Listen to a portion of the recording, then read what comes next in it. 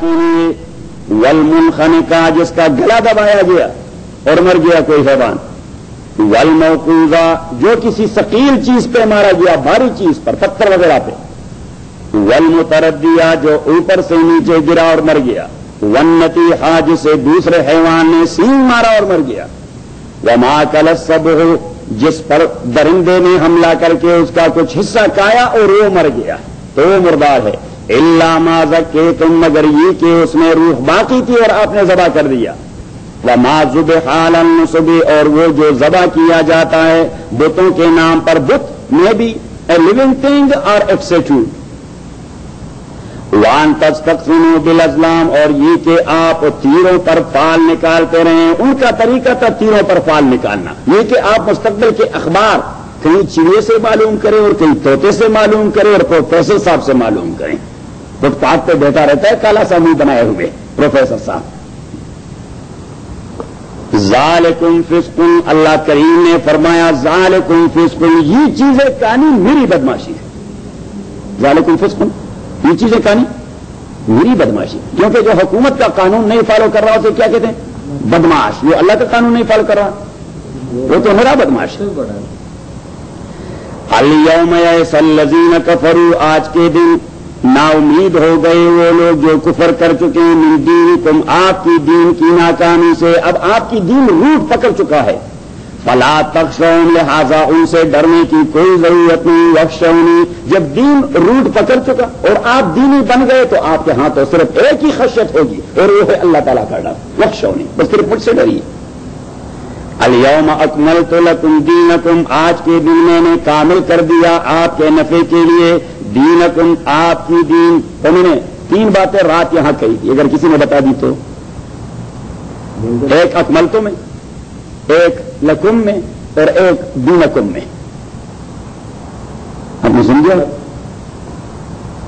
اکملتم میں تو آج مکمل کر دیا دین کا جہاں اس میں سارا محفوظ ہوا تھا کہ یہی تمہارے لیے بہتر نہیں، وہ آپ نے علمی نقطہ اٹھانا ہوگا۔ اکملتو میں نے ایک علمی نقطہ کہہ دیا تھا، لکم میں ایک علمی نقطہ کہہ دیا تھا اور دینکم میں ایک علمی نقطہ کہہ دیا تھا، آپ نے سمجھا؟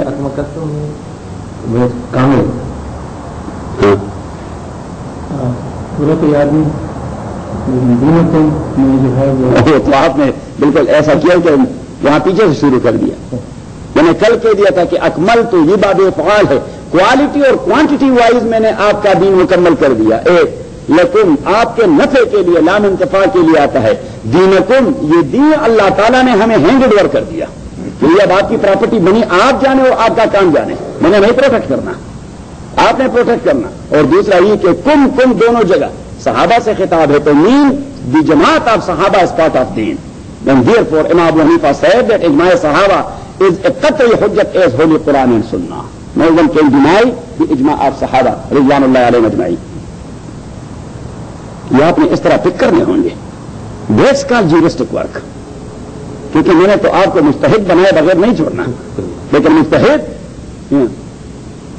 in the circle of mazahib, not outside the mazahib. I still don't know how the Sahaba were killing the figure again.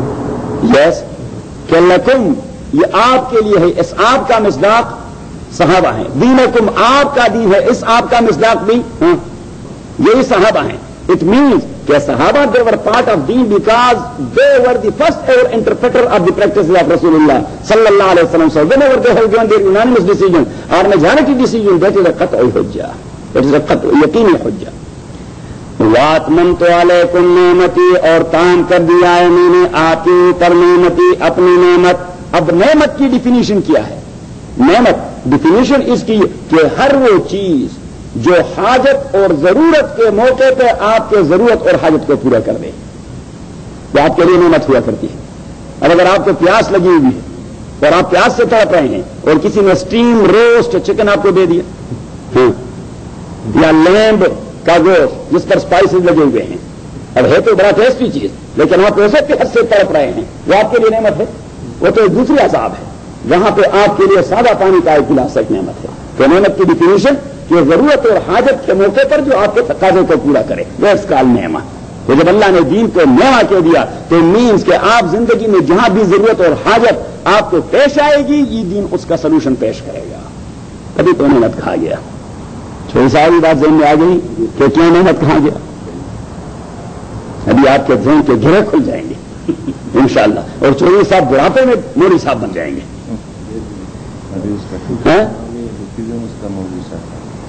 ٹوپی اوپر جا رہی ہے. ہاں جی ٹوپی موریوں کی ٹوپی ہے. ورضیت لکم الاسلام دینا اور میں نے منتخب کر دیا پسند کیا آپ کے لیے اسلام دین نظام کے اعتبار سے. دین نظام دین نظام This is a system of life, a complete code of life that is not only contains virtues and ibadat even only, but every aspect of your life and every walk of your life. فمن اضطر فی مخمصۃ وہ آدمی جو محتاج ہو گیا فی مخمصۃ انتہائی مخمصے اور ضرورت میں حرام کھانے کے لیے غیر متجانف لاسم لیکن وہ مائل نہ ہونے والا ہو گناہ کرنے کی جانب کہ او اللہ آپ نے اجازت دے دی ادروائز میں نے پورک توڑا کرنا تھا لیکن مر رہا ہوں اور آپ نے کہہ دیا کہ ایک دو لوگ میں کھائیں صحیح. اور میں نے بقرہ میں اس کی تفصیل بتا دی تھی. یہاں تو غیر متجانف لاسم کہا گیا. بقرہ میں کیا کچھ کہا گیا تھا غیر باغ ولا عاد غیر باغ ولا عاد. تو امام ابو حنیفہ رحمۃ اللہ علیہ نے فرمایا کہ غیر باغ ولا عاد کا معنی یہی ہے کہ اسے ضرورت سے زیادہ نہیں کھانا اور دوسرا یہ کہ مزے لے لے کے نہیں کھانے. تو دو تین لقمے کھانے ہیں اور اس طرح اگر کچا نہیں کھا سکتے تو معمولی سا آگ کو گرم کر کے کہ صرف وہ دانت اسے چبا سکیں. ایسا نہیں کہ اس کا سیخ کباب بناتے رہے پھر وغیرہ متجانف اس میں. ہاں فإن اللہ غفور رحیم تحقیق اللہ تعالیٰ بخشنے والا اور مہربان ہے. اب اللہ کریم نے جو لسٹ دے دی سورہ مائدہ سے شروع کر کے ہاں کہ غیر محل سے آپ نے شکار نہیں کرنا. لا تحلوا شعائر اللہ شاعر اللہ کی توہین آپ کے اوپر حرام ہے. شعر حرام کی توہین حرام ہے. ہدیہ کی توہین حرام ہے. قلائد کی توہین حرام ہے. حاجی بیت اللہ کی توہین حرام ہے. میتا حرام ہے. دم حرام ہے. لحم خنزیر حرام ہے. نذر و نیاز اور کنڈے حرام ہے اور ذبح علی النصب حرام ہے اور فال نکالنا حرام ہے اور فلان فلان فلان فلان. تو سوال پیدا ہو گیا کہ حلال بھی کچھ ہے کہ سب کچھ حرام ہے. تو انہوں نے بھی یہی سوال کیا یسألونک ماذا احل لہم یہ آپ سے پوچھتے ہیں ماذا احل لہم کہ کیا چیز حلال کر دیا گیا ہے ان کے لیے. حلال حرام کی ایک لسٹ تو آپ نے دے دی. حلال بھی کچھ ہے کیا کچھ حلال کر دیا گیا ہے ان کے لیے. قل آپ کے دیجیے احل لکم الطیبات حلال کر دیا گیا ہے آپ کے لیے الطیبات. اور طیبات کیا اب طیب کیا چیز ہے. طیب میں دو چیزیں ہوتی ہیں. ایک دینی اعتبار سے حلال ہونا اور دوسرا طبی اعتبار سے مضر صحت نہ ہونا. یہ طیب کی ڈیفینیشن ہے کہ خوراک کے بارے میں جب اللہ طیب کہہ دے تو اس کی ڈیفینیشن میں دو چیزیں شامل ہوتی ہیں. ایک شرعی اعتبار سے حلال ہونا اور دوسرا طبی اعتبار سے مضر صحت نہ ہونا. کیونکہ اگر مثلا چکن ہے اب شرعی اعتبار سے تو حلال ہے آپ نے ذبح کر دیا ہے لیکن وہ باسی ہو گیا ہے اسے بو آ رہی ہے تو طبی اعتبار سے وہ مضر صحت ہے. تو اگر آپ مجھ سے فتویٰ پوچھیں کہ یہ باسی ہو گیا تو میں کہوں گا کہ یہ حرام ہو گیا ہے آپ نہ کھائیں یہ آپ کی صحت کو تکلیف دے دے گا. بات ذہن میں آ گئی. ہاں فوڈ پوائزن ہو جائے گی. وما غلمتم من الجوارح اور حلال کر دیا گیا ہے ما غلمتم شکار ما ان حیوانوں کا غلمتم جنہیں آپ نے تعلیم دے دی ہے من الجوارح اور وہ شکار کے کسب کرنے والے حیوان ہوں. وما اور شکار ان کا غلمتم جنہیں آپ نے تعلیم دے دی ہے من الجوارح جو کسب کرنے والے حیوانات ہیں شکار کرتے رہتے ہیں. ایسے حیوانات جو شکار کرتے رہتے ہیں تو حیوانات میں دو ہیں. ایک ڈاگی کتا اور دوسرا اونٹ. یہ دو ان سے شکار کیا جاتا ہے. اور پرندوں میں دو تین ہیں. ایک ان میں ہوتا ہے باز اور باز کے سارے انواع اس میں شامل ہوتے ہیں. باز کے سارے انواع اس میں شامل ہوتے ہیں. کوئی بڑے پرندے کا شکار کرتا ہے کوئی چھوٹے کا. اور ایک پتہ نہیں آپ لوگ کیا کہتے ہیں اسے لاٹو کہتے ہیں. مجھے اردو میں اس کا کوئی نہیں آتا. لاٹو ایک اتنا چڑیا ہوتا ہے وہ یہ چھوٹے چھوٹے چڑیے نہیں ہوتے، یہ اسپارو جیسے کہتے ہیں، یہ اسپارو کا شکار کرتے ہیں فقط، باقی کسی چیز کی نہیں. نہیں شکرا نہیں ہے، وہ ایک دوسرے قسم کی چیز ہے. اور ہر قسم آواز، وہ ایک ایسا پرندہ ہے کہ جو بھی پرندے جس قسم کا آواز نکالے وہ فوراً امیٹیٹ کرتا ہے، وہ بڑا خبیث ہے. وہ فوراً پرندے کی آواز کو امیٹیٹ کرتا ہے. کبوتر کی آواز آ جائے تو وہ کبوتر کی آواز کر دیتا ہے، کسی اور چیز کی آواز آ جائے تو اس کا شکار کر دے آواز کر دیتا ہے. ہم اسے لاٹو کہتے ہیں، ان کی کالی کالی آنکھیں جس طرح سرما لگائے ہوتے ہیں. صحیح ہے. اور سفید نہیں، یہ سفید مائل خاکی قسم کا ہوتا ہے. پاکستان میں بہت زیادہ ہوتے ہیں، ہمارے ہاں بہت زیادہ ہوتے ہیں. اچھا بار تک عرض یہ کر رہا تھا کہ پرندے وہ جو شکاری کسبی شکاری ہیں، اور حیوان وہ جو کسبی شکاری ہیں اسے جوارح کہتے ہیں.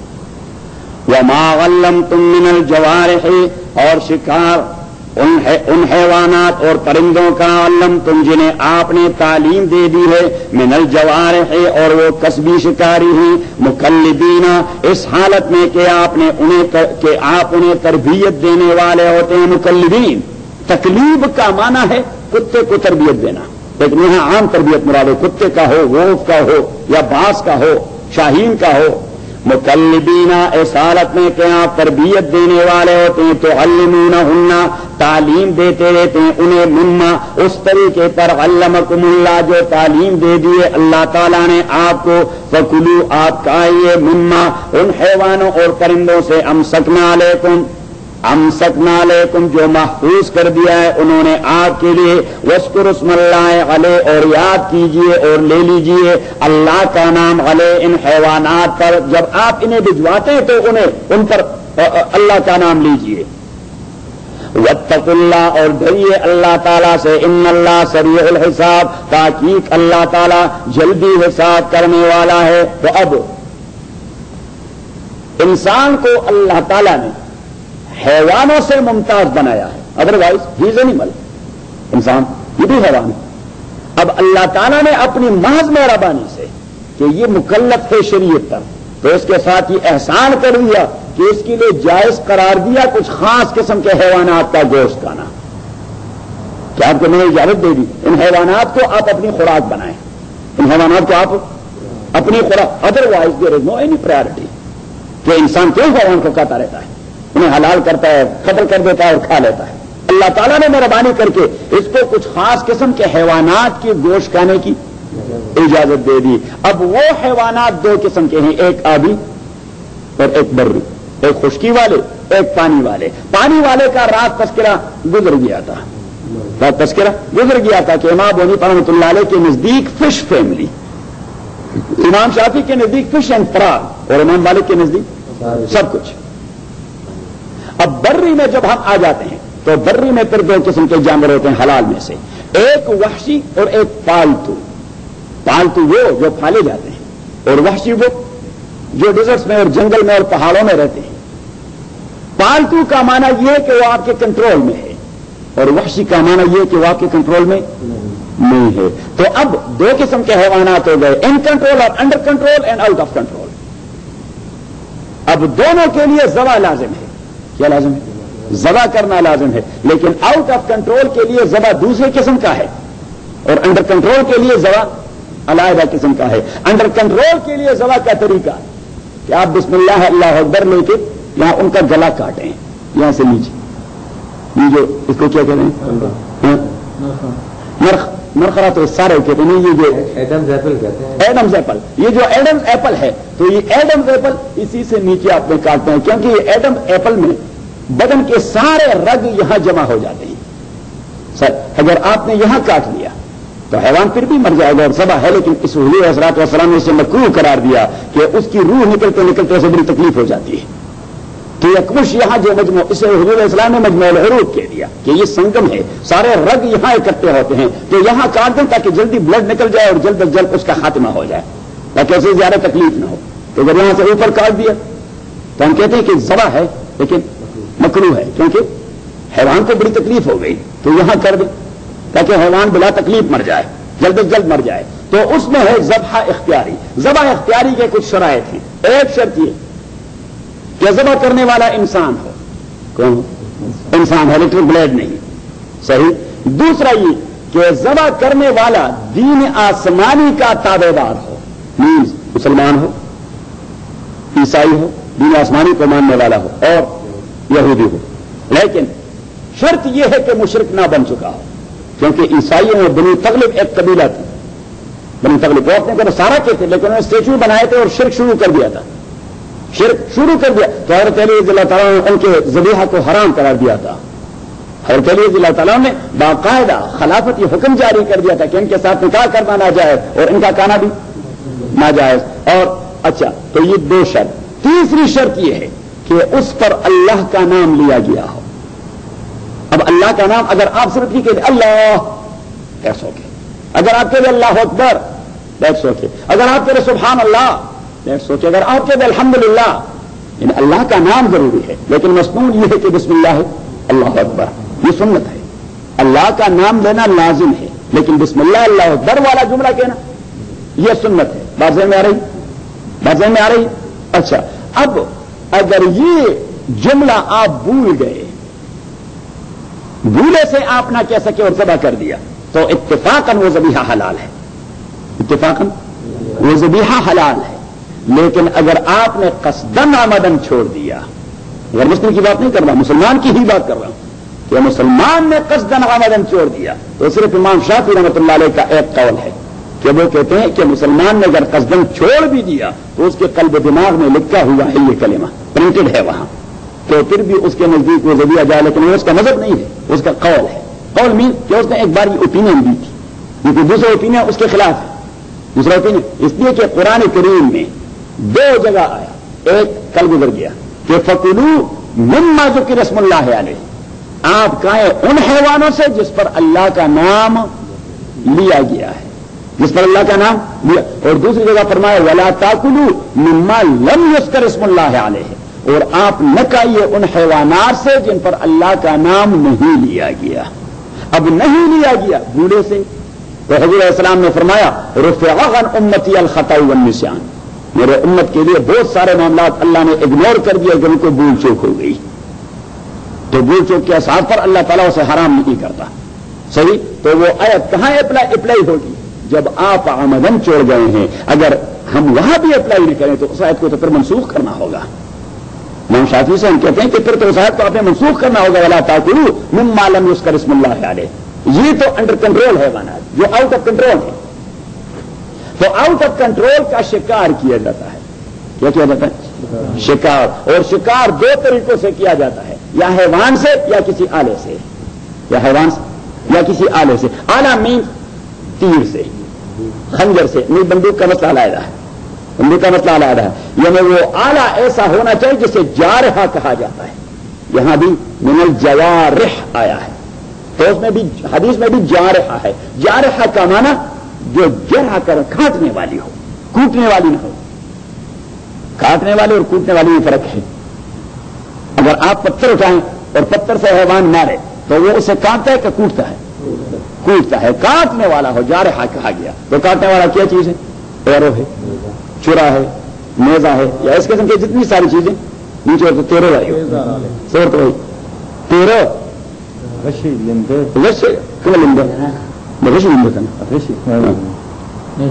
اچھا اب اگر آپ نے اس داری دار اور تیز دار والے آلے کو کسی شکار پر چھوڑ دیا تو آپ چھوڑے وقت کہہ دے بسم اللہ اللہ اکبر، بسم اللہ اللہ اکبر.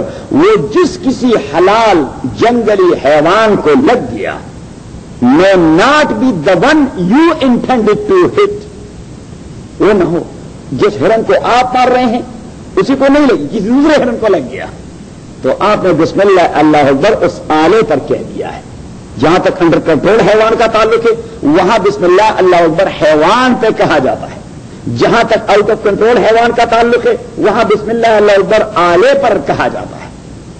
ابھی آپ کو پتہ لگ جائے گا کہ اگر آپ نے ایک معین حیوان پر جو انڈر کنٹرول ہے اس پر بسم اللہ اللہ اکبر کہہ دیا اور اسے چھوڑ کر دوسرے حیوان کو ذبح کر دیا تو دیٹ از ناٹ حلال، کیونکہ یہاں اسپیسیفک ہے یہ کلمہ اس حیوان کے لیے جو ڈٹرمنٹ ہے وہ اسپیسیفک ہے. لیکن جو آؤٹ آف کنٹرول ہے اسی کے لیے آپ کلمہ اور اللہ کا نام لیتے ہیں، حیوان پر نہیں، کسی پر، اس آلے پر. تو یہ آلہ جس کسی حلال حیوان کو لگ گیا تو وہ آپ کے لیے کانا جائز ہو گیا. یہ ایک بات. دوسری بات, حیوانوں سے ایک شکار کروانا, لیکن حیوانوں میں ایک ہوتا ہے پرندہ اور دوسرا ہوتا ہے کتا. اب کتے کی طبیعت حرص والی ہے. کیا ہے؟ حرص والی طبیعت ہے, اور پرندے کی طبیعت وحشت والی ہے. یہ امام ابو حنیفہ رحمۃ اللہ علیہ نے زبردست تعریف کی ہے. تعلیم دینا نام ہے اس چیز کا کہ اس کی طبیعت اور نیچر کو تبدیل کیا جائے. اگر آپ اس پر قدرت حاصل کر گئے کہ کتے کے نیچر کو آپ نے تبدیل کروا دیا, وہ بھوکا تھا, آپ نے ایسا ٹرین کروایا, شکار پر چھوڑ دیا اور سالم کا سالم شکار لا کے آپ کے پاؤں میں رکھ دیا, اٹ مینس کہ اس کی نیچر تبدیل ہو چکی ہے, کیونکہ اس نے کھانے کے حرص کو کنٹرول کیا ہوا ہے. اور تعلیم نام ہے اس چیز کا کہ برے نیچر کی اصلاح کی جائے. اگر برے نیچر کے لیے اصلاح نہ ہو تو ڈگری کو کیا کریں گے؟ بھائی فلاں نے 15 ڈگریاں لے لی ہیں, کیا بس کاغذ ہیں ان کے پاس ہیں؟ تعلیم نے اس کا کچھ نہیں بگاڑا, تعلیم نے اس کا کچھ نہیں بگاڑا. تو اگر آپ تعلیم دیتے ہوئے کتے کے نیچر کو تبدیل کر چکے ہیں, کتے کی نیچر کیا ہے؟ حریص. کہ وہ کانے پر زیادہ حریص ہے, وہ بھوکا ہے. بھوکا آپ نے چھوڑ دیا ہرن پر یا خرگوش پر, بسم اللہ اللہ اکبر, اور وہ جا کے اس نے اس سے کوئی کچھ نہیں کھایا, صحیح سالم لا کے آپ کے سامنے رکھ دیا. اٹ مینس کہ اس کا نیچر تبدیل ہو چکا ہے. اور پرندے میں وحشت ہے. وحشت کا معنی کہ وہ اگر اسے موقع مل گیا تو بس بھاگ جاتا ہے. شاہین کو موقع مل جائے تو بھاگ جاتا ہے. لیکن جب آپ نے اسے ٹرین کر دیا تو اس کے وحشت والے اور نفرت والے طبیعت کو الفت اور اس میں آپ نے تبدیل کروایا, جو آپ سے مانوس ہو گیا. جس طرح آپ سیڑھی بجاتے ہیں تو واپس آ جاتا ہے, صحیح. تو آپ نے اسے چھوڑ دیا کسی پرندے پر, اور اس نے پرندہ پکڑا یا پکڑا نہیں, لیکن آپ نے اس کی طبیعت کو تبدیل کر دیا ہے کہ آپ نے, اور وہ آ کے واپس آپ کے ہاتھ پہ.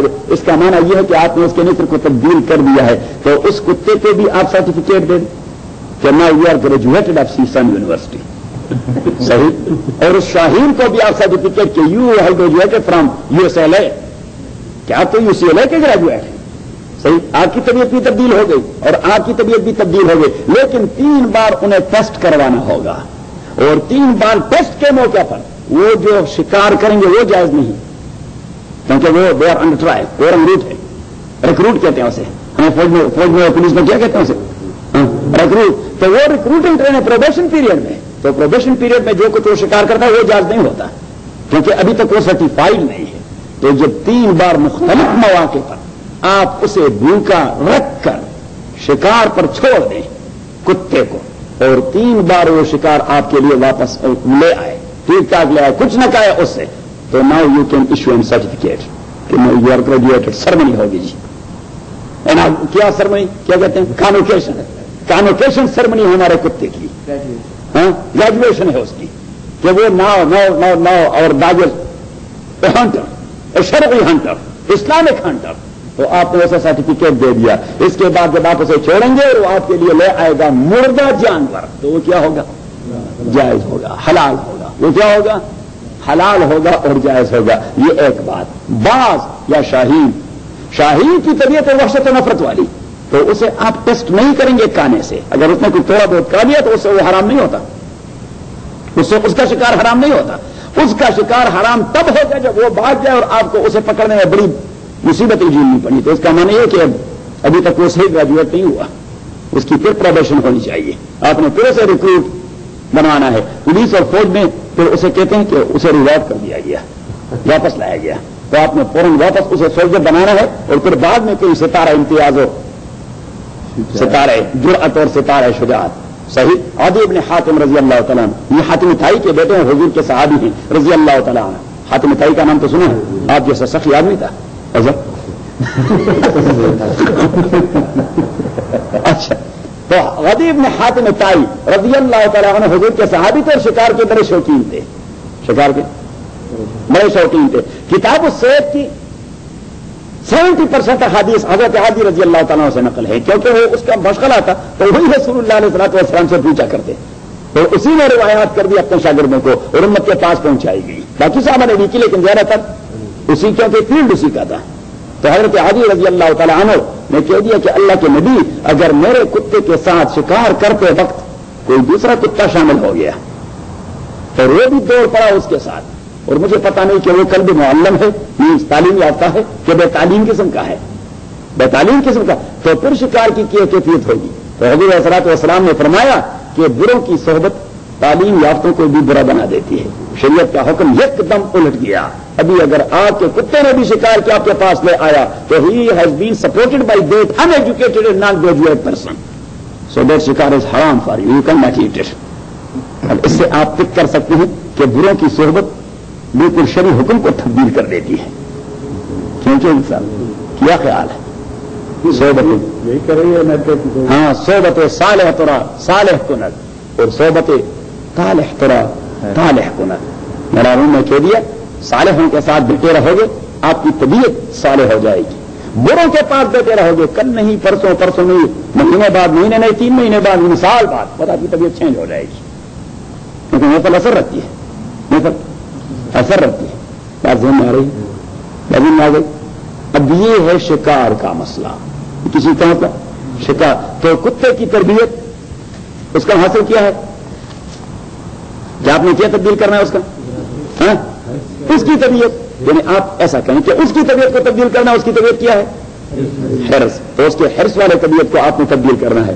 شاہین اس کی طبیعت ہے وحشت, شہوت نہیں وحشت, شہوت کا تمام ہونے میں رہتی ہے, ہم شہوت والی رہتے ہیں. اچھا تو اس کی وحشت والی طبیعت کو آپ نے چینج کرنا ہے. اچھا اب درمیان میں بات آ گئی حضرت حسن بصری رحمۃ اللہ علیہ کہ حضرت علی رضی اللہ تعالیٰ کے لازم ملازم شاگرد تھے, اور صوفیاء میں بہت بڑے صوفی ہیں, جلیل قدر محدث ہیں, مجتہد ہیں اور صوفی ہیں بہت بڑے. کیا ہیں حضرت علی کے مرید ہیں رضی اللہ تعالیٰ عنہ, اور 3 سلسلے ہمارے صوفیاء کے یہ اس کے حوالے سے آ رہے ہیں. ایک سلسلہ قادریہ اور شیخ عبد القادر جیلانی والا, اور دوسرا سلسلہ سروردیہ شیخ شہاب الدین سروردی والا, اور تیسرا سلسلہ چشتیہ خواجہ معین الدین چشتی والا. یہ 3 سلسلے یہ حسن بصری کے حوالے سے آ رہے ہیں حضرت علی سے. تو یہ حسن بصری بہت بڑے محدث ہیں, وہ کمال کی باتیں کرتا رہتا ہے, کمال کی باتیں, ہاں وہ کمال کی باتیں کرتا رہتا ہے. تو اس نے کہا کہ کتا انسانی فطرت اس سے نفرت کرتی ہے, لیکن فطرت انسانی ہوتا ہے, تاکہ آپ کا اعتراض نہ بن جائے. یہ تو چاہتے رہتے ہیں ان کی فطرت انسانی توڑی ہے, یا تو انسانی فطرت رہی ہی نہیں ہے انسانی فطرت. تو اس پہ میں نے کہا کہ چوئی صاحب ابھی اعتراض کریں گے کہ نہیں جی وہ تو چاہتے رہتے ہیں. میں نے کہا فطرت انسانی ہو تو فطرت انسانی وہ کتے سے, وہ میری بیگم صاحبہ ہے ان کی والدہ, وہ تو کتا دیکھ کر اسے تو الٹی آ جاتی ہے, وہ کتے کو دیکھ کر اسے الٹی آ جاتی ہے, خیر شروع ہو جاتی ہے, الرجک ہے وہ. اور وہ راستے میں اگر دیکھتے کسی ان لوگوں کو کہ کتے کو پکڑتے ہو اس کا رنگ فک ہو جاتا ہے کہ یہ کیا عذاب ہے. صحیح. اب یہ کتا تمام لوگ اگر کسی کو کنڈم کرنا چاہے, ہم پوچھتے ہیں کہتے ہیں داسسٹیڈ, یہ کیا کتا ہے جس سے نفرت اور حقارت کا اظہار کرتے ہیں, تو کیا کہتے ہیں کتے, یہ کیا کتا ہے. صحیح. یہ کتے کا بچہ, اور یہ بھی کہتے ہیں کیونکہ فطرت تو وہی ہے. یہ جو کہتے ہیں غصہ ہو کیا سمجھ یہ نیچر کا مسئلہ ہے. یہ بات میں تو انہیں نیچر کو, ان کی نیچر بھی تبدیل ہو چکی ہے, لیکن مائنس سائڈ پہ, پازیٹو سائڈ پہ نہیں, نیگیٹو سائڈ پہ تبدیل ہو چکی ہے, برے ہو گئے ہیں. انہوں نے بھی انسانی نیچر کو تبدیل کر دیا نیگیٹو سائڈ پر, ورنہ ان کے اصل نیچر میں وہی بات ہے کہ جب آپ پہ غصہ ہو جاتا ہے, اگر آپ نے ہارن دے دیا, اگر آپ نے غلط طریقے سے ٹیکل کر دیا, اگر آپ نے اسی کی نمبر کی پرواہ کیے بغیر 4 سٹاپ پہ پہلا تو یہ کیا گیا سنا, بس وہ پیچھے والے لفظ آپ ہی کہہ دیں. صحیح. تو اس کا معنی یہ کہ انسانی طبیعت یہ کتے کو حقارت کی نظر سے دیکھتا ہے, نفرت کی نظر سے. لیکن حضرت حسن بصری فرماتے ہیں کہ کتے میں 10 صفتیں ہیں, اگر یہ صفات انسانوں میں آ گئے اور مسلمان میں آ گئے تو ولی اللہ بن جاتا ہے. کتے کی 10 صفات اگر یہ مسلمان میں آ گئے تو وہ کیا بن جائے گا, ولی اللہ بن جائے گا. ایک, وہ مالک کے پاس رہتا ہے, بھوکا رہتا ہے, لیکن مالک کا دربار نہیں چھوڑتا, گھر نہیں چھوڑتا. اور وہ کہتے ہیں یہ صالحین کی نشانی ہوتی ہے کہ بھوکے رہیں لیکن اللہ کی درگاہ نہ چھوڑیں. دوسرا وہ کہتا ہے کہ کتے کا کوئی ذاتی مکان نہیں ہوتا.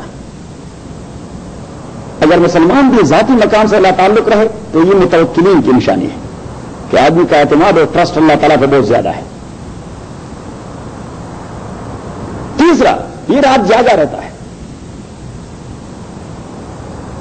اور یہ محبین کی نشانی ہے. اگر انسان بھی اور مسلمان بھی رات جاگا رہے اللہ کی عبادت کرتے ہوئے محبین کی نشانی ہے. چھوٹا جب مر جاتا ہے تو کوئی میراث نہیں چھوڑتا. اگر مسلمان بھی اس انداز سے تو یہ زاہدین کی نشانی ہے پرہیزگاروں کی. پانچواں یہ کبھی مالک سے بے وفائی نہیں کرتا. تو اگر مسلمان بھی اللہ سے بے وفائی نہیں کرے گا تو یہ ہے مریدین کی نشانی. یہ صحیح مرید ہے. چھٹا نہیں چاہتا جتنی جگہ کی ضرورت ہے بس اسی پر بیٹھ جاتا ہے, زیادہ جگہ کو نہیں گھیر لیتا کہ بہت بڑا پیلس ہونا چاہیے. تو اگر مسلمان کی بھی یہ خوبی آ گئی تو یہ متواضعین کی نشانی ہے کہ اس میں تواضع ہے. بڑا مکان کیوں چاہتے ہیں؟ تکبر کی علامت ہوتی ہے. اگر کوئی اس کی غیرحاضری میں اس کی جگہ پہ بیٹھ جائے تو دوسری جگہ پہ بیٹھ جاتا ہے, اس پہ جھگڑا نہیں کرتا. تو اگر مسلمان بھی ایسا ہو تو یہ راضیین کی نشانی ہے, رضا بالقضاء کہ اللہ کے فیصلے پر راضی ہے. آٹھواں ساتواں تو دے دیا. آٹھواں اگر مالک مارے بھی اسے اور پھر کیا دیتا ہے ادھر تو فوراً آ جاتا ہے. مارنے کے بعد بھی بلائے پر آ جاتا ہے. اگر اللہ کسی مسلمان کو سزا بھی دے تکلیف پہ بھی ڈالے اور پھر کہہ دے حی علی الصلاۃ حی علی الفلاح, چلو پھر جہاد کے لیے اٹھنا ہے, تو پھر یہ خاشعین کی نشانی ہے. مالک بیٹھا رہے تو یہ بھی سامنے بیٹھ کے مالک کو گونجتا رہتا ہے کہ کیا حکم آئے گا. اگر مسلمان میں بھی یہ صفت آئے کہ بیٹھا رہے اور اللہ کے حکم کا انتظار کرتا رہے کہ کیا حکم آئے گا تاکہ فوراً دوڑ پڑے لبیک کے, یہ سالکین کی نشانی ہے. مسلمان سالک بن جاتا ہے. جب کسی جگہ سے اٹھتا ہے تو اسے اس کی پرواہ نہیں ہوتی کہ واپس آ کے اس جگہ کی کیا صورتحال ہوئی ہوگی, کسی نے قبضہ تو نہیں کیا ہوگا. اگر مسلمان کی بھی یہ طبیعت بن گئی تو یہ مجردین کی نشانی ہے. تو حسن بصری فرماتے ہیں یہ 10 صفات کتے والے اگر مسلمان میں آ گئے تو اس کا نام ہے ولی اللہ. اس کا نام ہے کیا؟ ولی اللہ. لیکن فرماتے ہیں حضرت حسن بصری کہ کتے میں یہ 10 صفات ہیں اور پھر بھی لوگ اس سے نفرت کرتے ہیں. اسی کی ایک وجہ ہے کہ یہ اپنے جنس کا خود دشمن ہے, کہ یہ خود اپنے جنس کا دشمن ہے. کتے کا سب سے بڑا دشمن کون سا ہوتا ہے؟ آپ نہیں ہوتے, دوسرا کتا ہوتا ہے. کتے کا دشمن کون ہوتا ہے؟ کتا ہی ہوتا ہے, یہ اپنے جنس کا دشمن ہے. تو حضرت حسن بصری رحمۃ اللہ علیہ فرماتے ہیں کہ just looking to the matter of Muslims are انسان, کہ اگر انسان کے دشمن بنتے رہیں کہ کتے کی 10 صفات رکھنے کے باوجود کتے کو اتنا حقیر کر دیا گیا تو اس انسان کی کیا کیفیت ہے کہ اس میں یہ 10 صفات بھی نہیں اور ہم جنس کا دشمن بھی ہے. بات سمجھ آ گئی؟ وما علمتم من الجوارح, اور شکار ان حیوانات اور پرندوں کا علمتم. نیچے آپ آیت کو دیکھیں تاکہ علم کی اہمیت آپ کے ذہن میں آ جائے. وما علمتم, اور شکار ان حیوانات کا اور ان پرندوں کا علمتم جنہیں آپ نے تعلیم دے دیے ایک بار, ایک لفظ تعلیم کی. من الجوارح, اور وہ جو کسب کرنے والے ہیں, کسب از خود ایک علم ہے. یہ شکاری کسب از خود ایک علم ہے. دوسرا مقلدینا, اس حال میں کہ آپ اسے تعلیم دے رہے ہیں. تیسری بار تعلیم کا ذکر. تو علمونہن, اور آپ تعلیم دے رہے ہیں ان کے چھوٹے بار تعلیم کا ذکر. مما علمکم اللہ, اس طریقے پر جو تعلیم دے دیے آپ کو اللہ تعالیٰ نے 5 بار علم علم علم علم علم کا تذکرہ کر دیا کتے کے لیے کہ بھائی علم کوئی ایسی بات نہیں کہ آپ نے تفسیر پڑھ لی اور چلو متحد ہو گئے. دیکھیے کتے کے ایک مسئلہ سمجھنے کے لیے میں نے 5 بار علم کا تذکرہ کر دیا کہ آپ کی نالج ہر ایک ایشو پر ڈیپ ہونی چاہیے. کتنی ہونی چاہیے؟ ڈیپ ہونی چاہیے کہ اس کے حواشی اور ضوابط اور متعلقات پر جب آپ بات کرنا چاہیں تو کسی پہلو کو آپ تشنا نہ چھوڑیں. تبھی تو آپ مقتدا بن جائیں گے. کوئی انگریزی کی 10-15 کتابیں پڑھ کر اردو کی 10-15 کتابیں پڑھ کر امریکہ کا مفتی بن جاتا ہے، کوئی پوچھتا ہی نہیں. فَكُلُوا مِمَّا أَمْسَكْنَا عَلَيْكُمْ، آپ کھائیے اس سے جو آپ کے لیے وہ محفوظ کر دے. وَاذْكُرُوا اسْمَ اللَّهِ عَلَيْهِ، اور یاد کر دیں اللہ کا نام اسے چھوڑتے وقت. وَاتَّقُوا اللَّهَ، ڈریے اللہ تعالیٰ سے. إِنَّ اللَّهَ، تحقیق اللہ تعالیٰ سریع الحساب، جلدی حساب کرنے والا ہے. اليوم أحل لكم الطيبات، آج کے دن أحل لكم الطيبات. یہ دیکھیے پہلی والی آیت میں انہوں نے سوال کیا کہ ماذا أحل لكم، کیا کچھ ہمارے لیے حلال ہے؟ تو اللہ نے فرمایا قل أحل لكم الطيبات، طیبات آپ کے لیے حلال ہے. اب دوسری بار کہہ دیا اليوم أحل لكم الطيبات، آج کے دن میں نے آپ کے لیے طیبات حلال کروا دیے. اس تکرار کی وجہ ہے احسان کا تذکرہ. تکرار کیوں کیا گیا؟ کہ احسان کی تکرار ہو جائے کہ اللہ نے کتنا احسان کر دیا آپ کے اوپر، طیبات کو آپ کے لیے حلال کروا دیا. تو آپ کہنے کہ تکرار کی حکمت احسان ہے. ایسے ہونا چاہیے انسان کے لیے تو احسان کرے تو جتانا اچھا نہیں لگتا ہے. ہاں، تو اللہ تو اگر آپ کے ساتھ احسان کرے اور پتھر بھی لگائے تو یہ اچھا لگتا ہے. اليوم أحل لكم الطيبات، آج کے دن أحل لكم جائز کر دیا گیا ہے آپ کے لیے الطیبات، طیبات حلال چیزیں. وطعام الذین، اور حلال کر دیا گیا ہے آپ کے لیے طعام الذین، ذبیح ان لوگوں کے. ذبیحہ میں تو ذبح کیا گیا، ذبیحہ ان لوگوں کا اوتوا الکتابہ، جنہیں کتاب دے دی گئی ہے. حل لکم، وہ آپ کے لیے جائز ہے. وطعامکم، اور آپ کے ذبیحے حل لہم، وہ جائز ہے ان کے لیے. والمحصنات من المؤمنات، اور جائز کر دیے گئے ہیں المحصنات عفیف اور پاک دامن عورتیں آپ کے لیے. من المؤمنات، مومن عورتوں میں سے کہ ان سے نکاح کر دیں. والمحصنات، اور پاک اور عفیف عورتیں من الذین اوتوا الکتاب، ان لوگوں میں سے جنہیں کتاب دے دی گئی ہے. کہ یہودی عورت اگر عفیفہ ہو، پاک دامن ہو، زناکار نہ ہو، فاحشہ نہ ہو تو اس سے کر دیں نکاح. عیسائیہ سے نکاح کر دیں. لیکن حضرت عمر رضی اللہ تعالیٰ اپنے دور حکومت میں اپنے گورنروں، والیوں اور جتنے سارے ارباب اقتدار تھے، والی تھے، گورنر تھے، منسٹر تھے، کمشنر تھے، ڈپٹی کمشنر تھے، ان کے لیے حرام قرار دیا تھا، نہیں کرو گے نکاح. کسی نے کہہ دیا یہ خلیفہ تھا نا، وہ ہمارے خلیفہ، اللہ نے تو جائز قرار دیا ہے. آپ حضرت عمر رضی اللہ تعالیٰ نے فرمایا کہ یہ پولیٹیکل ڈکلریشن ہے، کیونکہ میرے گورنر کے گھر یہودی عورت بیٹی رہے گی اور عیسائی عورت بیٹی رہے گی، تو میرے اسٹیٹ کے راز کا ہے کہ رہیں گے، میرے اسٹیٹ کے راز کا ہے کہ رہیں گے. شوہر گھر فائل لایا ہوگا کام کرنے کے لیے، اتنے سب کچھ ڈسکلوز کیا ہوگا. یہ سر آپ نے ساری میں کروا دیا، بڑا غلط کروا دیا. والمحصنات من الذین اوتوا الکتاب من قبلکم، جنہیں کتاب دے دی گئی ہے آپ سے پہلے.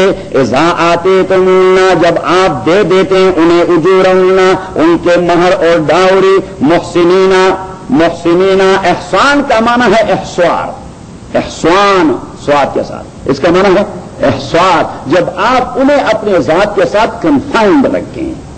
محسنین نہیں کہ آپ کنفائنڈ رکھنے والے ہیں انہیں، ایسا نہیں کہ جسٹ ٹیشو پیپر آپ نے استعمال کر دیا ہمارے کم گو ابھی آپ جا سکتی ہیں. نہیں، ابھی آپ نہیں.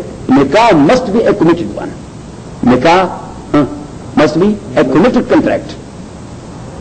محسنین غیر مسافحین، اور نہ ہو آپ ظاہری زناکار، ولا متخذی اخدان، اور نہ ہو آپ گرل فرینڈ بنانے والے. ومن یکفر بالایمان، متخذی اخدان گرل فرینڈ بنانے والے.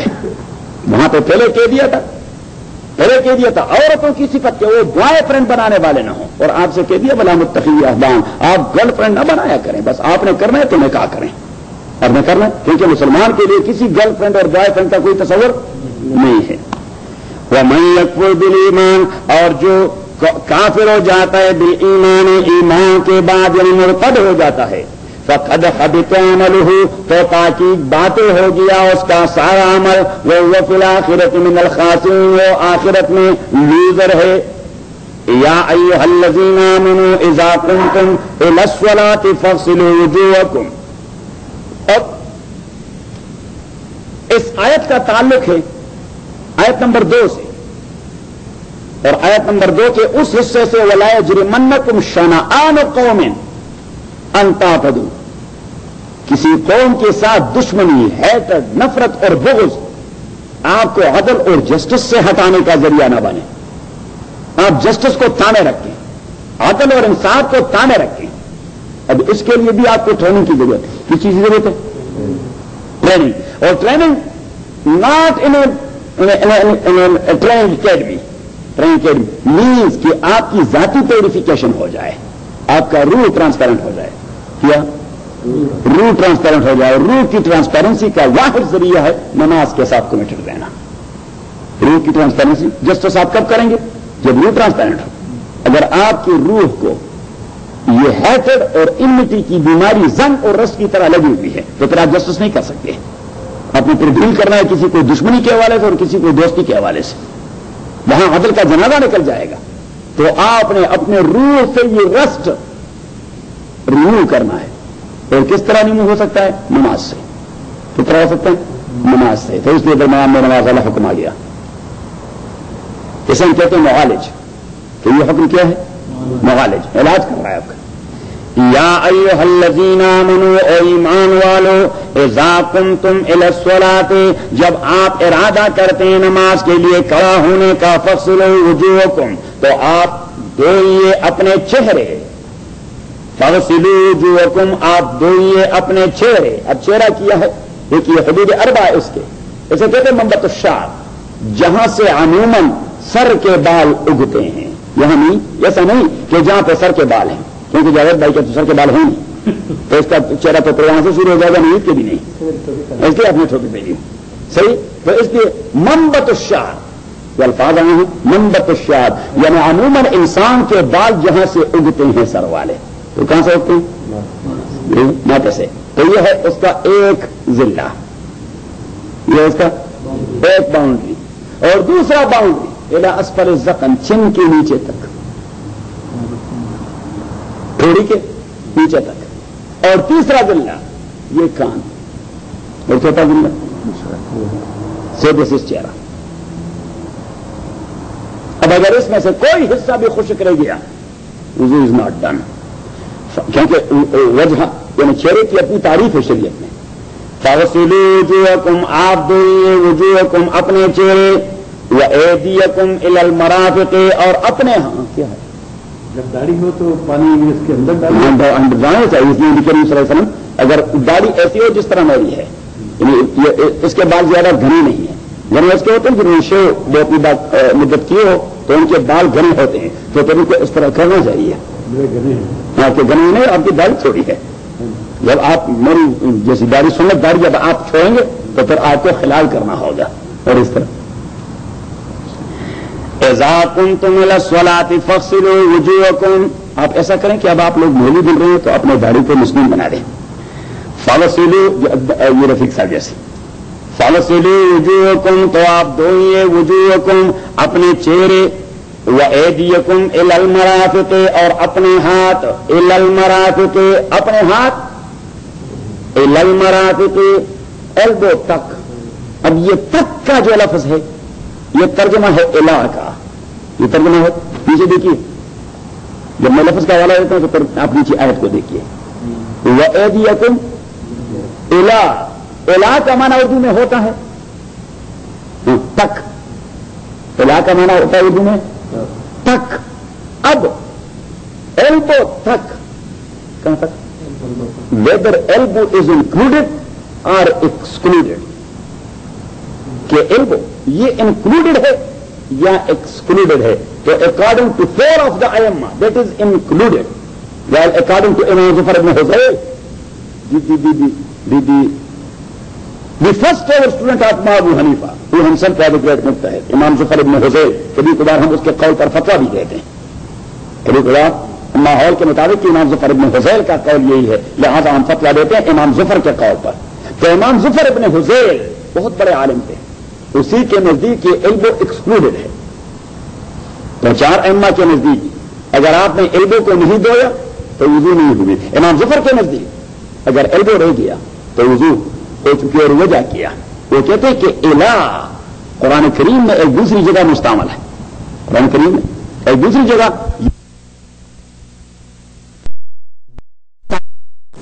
یہاں پہ ہے ایلبو تک، وہاں پہ ہے رات تک. تو امام ظفر ابن حذیل فرماتے ہیں کہ وہاں یہ رات یہ فاسٹنگ میں شامل ہے نہیں، یہ تو ایکسکلوڈڈ ہے، وہ تو ایکسکلوڈڈ ہے. وہ کہتے ہیں سو از دی کیس آف المرافق. بس یہ ضرورت ہے and he has done a very good job and he would be rewarded by اللہ سبحانہ و تعالی، کیونکہ اس نے تو آیت کر دیا، وہاں سے پریسیڈنس دے دیا، قرآن سے پریسیڈنس دے دیا. لہذا اس کے فالوورز اگر کوئی ہیں تو وہ بغیر ایلبو کے وضو بنائے دیا. وضو is done but not ours. Why? Because our elbow is included. اور کیوں انکلوڈڈ ہے اسی کی وجہ ہے. امام ابو حنیفہ رحمۃ اللہ علیہ نے تمام ائمہ کی جانب سے زبردست وکالت کی ہے. کیا کی زبردست وکالت. وہ فرماتے ہیں کہ یہاں ہے فغسلوا وجوہکم وایدیکم. ایدی یہ پلورل ہے ید کا. ید کا معنی ہے ہاتھ، ید کا معنی ہے ہاتھ. اور وہاں ہے ثم اتم الصیام. صیام پلورل ہے صوم کا. صوم کا معنی ہے روزہ. تو امام ابو حنیفہ فرماتے ہیں کہ اب ہاتھ کی ڈیفینیشن کیا ہے اور روزے کی ڈیفینیشن کیا ہے. تو ڈیفینیشن سے یہ مسئلہ حل ہو جائے گا کہ وہاں ایکسکلوڈڈ کیوں ہے اور یہاں انکلوڈڈ کیوں ہے. تو امام صاحب اللہ علیہ فرماتے ہیں کہ روزے کی ڈیفینیشن انصاف عن المفطرات الثلاثة نهارا مع النية. انصاف عن المفطرات الثلاثة، اپنے آپ کو بند رکھنا ہے 3 حلال چیزوں سے، کھانے سے، پینے سے، انٹرکورس سے. کب؟ مع النية انٹینشن کے ساتھ، نہارا دن کے وقت. کیا دن کیا وقت؟ اب دن شروع ہوتا ہے صبح کو پھٹنے سے سورج غروب ہونے تک. تو امام ابو حنیفہ اللہ فرماتے ہیں یہاں لیل آلریڈی ایکسکلوڈڈ ہے صوم کی ڈیفینیشن کی وجہ سے، نہ کہ الہ کی وجہ سے.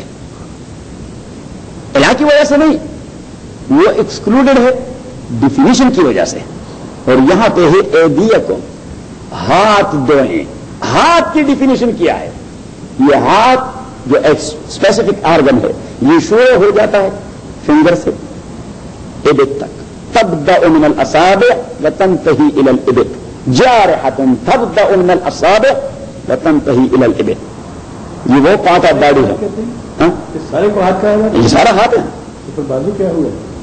یہ ہے بازو، یہ ہے بازو، یہ ہاتھ ہوا، یہ بازو ہے. جیسے کہتے ہیں فور آرم. یہ ہاتھ سارا جا رہا ہے یہاں سے لے کر یہاں تک. اب یہ جو سارا ہاتھ ہے صحیح ہے. تو اگر اللہ کریم الہ کا کلمہ نہ کہتے کہ الل مرافق ایلبو تک، تو پھر آپ نے یہاں سے لے کر یہاں تک وضو میں اسے دھونا ہوتا. تو جب اللہ کریم نے الہ کہہ دیا تو مینس کے مرفق کو انکلوڈڈ، ایلبو کو انکلوڈڈ باؤنڈری بنا دیا کہ اس کے علاوہ جو حصہ ہے دیٹ از ڈراپڈ. کہ ایریکم الی المرافق، مرافق از انکلوڈڈ while the remaining that was dropped. So that was the explanation and interpretation being given by Imam Abu Hanifa. اس آدمی کو اللہ نے پتہ نہیں کیسا کمپیوٹر دے دیا تھا. ہاں چہرے کو وجود کو ہاں وجود پلورل ہے، وجہ ایک کو کہتے ہیں. وَأَيْدِيَكُمْ إِلَى الْمَرَافِقِ، مرافق یہ پلورل ہے مرفق کا، اور مرفق کہتے ہیں ایلبو کو. وَامْسَحُوا بِرُؤُوسِكُمْ، اور مسح کیجیے برؤوسکم اپنے سروں پر. وَامْسَحُوا برؤوسکم، اور مسح کیجیے برؤوسکم اپنے سروں پر. وَامْسَحُوا برؤوسکم، اب وَامْسَحُوا برؤوسکم کے الفاظ میں پھر ائمہ نے ایک مسئلہ بنا دیا ہے رحمہم اللہ. اللہ تعالیٰ تمام کے قبر کو منور بنا دے. امام شافعی رحمۃ اللہ علیہ فرماتے ہیں کہ اگر آپ نے کسی کے دیکھیے مجھے چھوٹے صاحب مجھے دیکھیے، اگر آپ نے کسی کے 2 بال پکڑ کر اس طرح کھینچے تو وہ کیا کہتا ہے؟ او میرے سر کو چھوڑیے. بال آپ نے 2 پکڑے ہیں لیکن اس نے کیا کہہ دیا؟ میرے سر کو چھوڑیے. تو امام شافعی رحمۃ اللہ علیہ فرماتے ہیں یہاں بھی سر کا تذکرہ ہے. تو اگر 2 بال بھی آپ نے ویٹ ہینڈ سے ٹچ کر دیے فرض ہو گیا, مسا ہو گیا. کیوں؟ اس لیے کہ متعارف ہے کہ لوگ 2 بال پکڑ کر دوسرا آدمی کہہ رہے تھے سر چھوڑیے. تو یہاں بھی اللہ نے کہہ دیا کہ آپ سر کو مسا کیجئے. تو 2 بال بھی اگر ود ویٹ ہینڈ آپ نے ٹچ کر دیے مسا is done. That is according to امام شافعی رحمہ اللہ. امام مالک رحمۃ اللہ علیہ فرماتے ہیں کہ سر کی ڈیفینیشن کیا ہے. وہ ڈیفینیشن پر چلا گیا کہ سر نام ہے اس چیز کا یہاں تک بال لگے ہوئے ہیں. تو امام مالک رحمۃ اللہ علیہ کے نزدیک اس عمل کو یہ کہتے ہیں استیعاب. استیعاب کا معنی ہے احاطہ کرنا. کیا کرنا؟ احاطہ کرنا. کہ سارے سر پر آپ نے مسا میں احاطہ کرنا ہوگا. تو موالد جب مسا کرتے ہیں تو وہ سارے سر کو, اگر ان کے سر کا کوئی حصہ ویٹ ہینڈ سے رہ گیا تو ان کا فرض نہیں پورا ہوتا. کیونکہ وہ کہتے ہیں کہ اللہ کریم نے سر کا ذکر کر دیا اور سر اس پورے پارٹ کا نام ہے, پارٹ آف باڈی کا پورے کا نام ہے. جبکہ امام حنیفہ رحمۃ اللہ علیہ فرماتے ہیں کہ او امام مالک اگر پورے سر کو آپ نے ویٹ کرنا ہے, قیاس تو یہی تھا. کیا قیاس کا تقاضا تو یہ تھا کہ آپ پیوریفیکیشن کر رہے ہیں. کیا کر رہے ہیں؟ پیوریفیکیشن کر رہے ہیں. وضو جو بنا رہے ہیں کیا کر رہے ہیں؟ تو پیوریفیکیشن تو دھونے سے ہو سکتی ہے. تو قیاس کا تقاضا یہ تھا کہ چہرہ بھی آپ نے 2 ڈالا, ہاتھ بھی آپ نے 2 ڈالے, پاؤں بھی آپ نے دھوئے. تو چاہیے یہ تھا کہ سر بھی دھوئیں, لیکن چونکہ اس میں تکلیف زیادہ ہے اور قرآن کریم فرماتا ہے کہ وما جعل علیکم فی الدین من حرج, میں دین کے معاملے میں آپ کو مشکلات میں اور ہارڈشپ میں نہیں ڈالنا چاہتا. اس لیے قرآن نے کہہ دیا کہ مسا کر دیں. تو اگر آپ ایک آدمی کو مسا کرنے کے حوالے سے اتنے ٹربل میں ڈالتے ہیں تو پھر تو اچھی بات یہ کہ اسے دھوئیں. جو اتنی تکلیف اس سے کرواتے ہیں تو پھر اچھی بات یہ ہے کہ اسے پورا دھوئیں. بس جو آپ نے تکلیف میں کہ بھائی اگر تھوڑا سا ایسا بھی رہ گیا تو فرض نہ ڈن, نماز نہیں ہوگی, نماز نہیں ہوگی. اور امام شافعی رحمۃ اللہ علیہ سے کہتے ہیں کہ to touch only 2 or 3 hairs that is just a joke, that is not مسا. یہ تو آپ جوک کرتے ہیں, یہ کیا ہے جی؟ بس مسا ہو گیا. یہ تو اس کو جواب دے دیا اور پھر اپنے لیے پلی نکالا. کیا نکالا؟ کہ چلو چلتے ہیں. کہاں چلتے ہیں؟ جناب انہیں فرماتے ہیں کہ چلتے ہیں لغت میں. کہاں چلتے ہیں؟ لغت میں. اور عرب کے پاس جاتے ہیں کہ انہوں نے سر کے حوالے سے کوئی بات کی ہوئی ہے. تو کہتے ہیں کہ عرب کے اطباء, عرب کے physicians in the days of رسول اللہ صلی اللہ علیہ وسلم, انہوں نے سر کے 4 حصے بنا دیے ہیں. کتنے حصے؟ 4 حصے. یہ 1/4 ان دا فرنٹ, اس کو یہ کہتے ہیں ناسیہ. کیا کہتے ہیں؟ ناسیہ. 1/4 ان دا بیک, اس کو وہ کہتے ہیں قزال. کیا کہتے ہیں؟ قزال. And 1/4 to the right side they call it الفید الیمین, اور 1/4 in the left side they call it الفید الیسار. الفید الیمین اور الفید الیسار. اب انہوں نے 4 حصوں میں تقسیم کر دیا ہے. 4 حصوں میں تقسیم کر دیا. تو اٹ مینز کہ اسی سر کا ایک قابل اعتبار حصہ, کیونکہ سارے کو مسا کرنا حرج ہے اور دین میں حرج نہیں ہے. 2 بالوں کو مسا کرنا جوک ہے اور شریعت جوک کو پسند نہیں کرتا. تو کم از کم اس کا قابل اعتبار حصہ, تو قابل اعتبار حصہ وہ ہوگا جسے اہل لغت میں یا کسی فیلڈ کے ماہرین نے معتبر قرار دیا ہو. تو کم از کم 1/4 اس کا مسا ہونا چاہیے. صحیح. اور پھر اس کے لیے شرعی تائید بھی پیش کر دی کہ مغیرہ بن شعبہ رضی اللہ تعالیٰ نے فرماتے ہیں کہ میں رسول اللہ صلی اللہ علیہ وسلم کے ساتھ جا رہا, انصاری مدینہ ایک جگہ اپنی گندگیاں اور ساری کچھ ڈال دیتے ہیں. یہ جو گھر کا کوڑا کر کے سب کچھ ہوتا ہے, وہ ایک جگہ ڈمپ جسے کہتے ہیں, ان کا ایک ڈمپ تھا. تو اسی ڈمپ کے قریب رسول اللہ صلی اللہ علیہ وسلم نے پیشاب کر دیا. تقاضا اس کا پیدا ہو گیا. صحیح.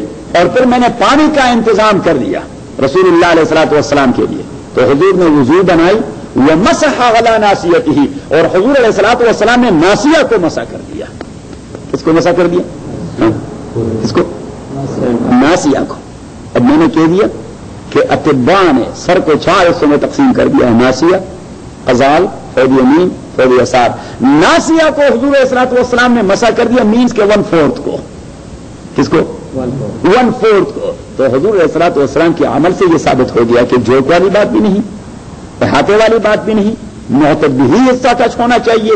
کوئی سا 1/4 حصہ وہ آپ ٹچ کر دے. تو جہاں تک فریضے کا تعلق ہے آپ اس طرح گیلا ہاتھ اٹھا کر اس طرح رکھ دیں، مسح ہو گیا. جہاں تک مسنون عمل یا مستحب عمل کا تعلق ہے تو ہمارے فقہائے حنفیہ میں شمس الائمہ سرخسی رحمہ اللہ اس نے کتاب لکھی ان 20 volumes by the name of المبسوط. ہمارے اتھارٹی ہے اپنی حنفی فقہ حنفی لاز میں. تو شمس الائمہ السرخسی رحمہ اللہ اس نے طریقہ نکال دیا ہے کہ وہ طریقہ صحابہ سے یہ منقول ہے کہ یہ 3 انگلیاں دیکھیے یہاں سے شروع کریں، انگلیاں لگے لیکن یہ اسے کیا کہتے ہیں ہتھیلی نہ لگے اور یہ 2 انگلیاں بھی نہ لگے. تو یہاں سے 3 انگلیاں پیچھے گردن تک آپ لے گئے تو وہاں سے پھر ہتھیلے لے جائیں لیکن یہ 2 انگلیاں محفوظ رکھیں. یہ 2 انگلیاں محفوظ ہیں وہ محفوظ رکھیں. یہاں پہلے آئے 1/4 سے زیادہ مسح ہو گیا، 1/4 سے زیادہ.